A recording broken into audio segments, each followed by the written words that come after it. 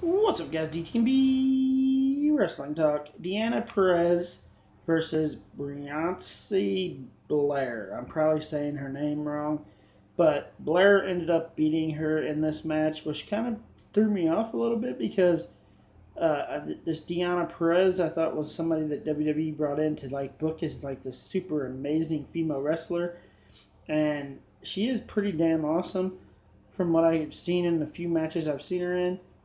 This other girl, I don't really know her character. I guess she's beyond what I've watched. She probably was an independent wrestler that WWE brought in. I'm probably going to have to look up and find out what her name was before NXT. And then look up some of her her wrestling stuff.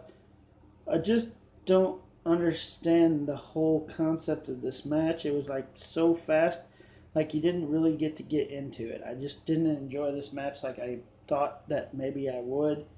And the girl Blair won this match pretty quickly, I guess, so they could set up for the WWE UK Championship match. But Deonna Perez did pretty decent in this match. It's I seen some potentially awesome stuff from her, and hopefully down the road she gets a chance to become NXT Women's Champion. That's just my opinion. She's going to be amazing. Comment below and tell me what you think. Follow me on Facebook, link below. I do giveaways every single month. If you want to see something to go to my P.O. Box, that's in the description below. Like, share, comment, subscribe to my YouTube channel.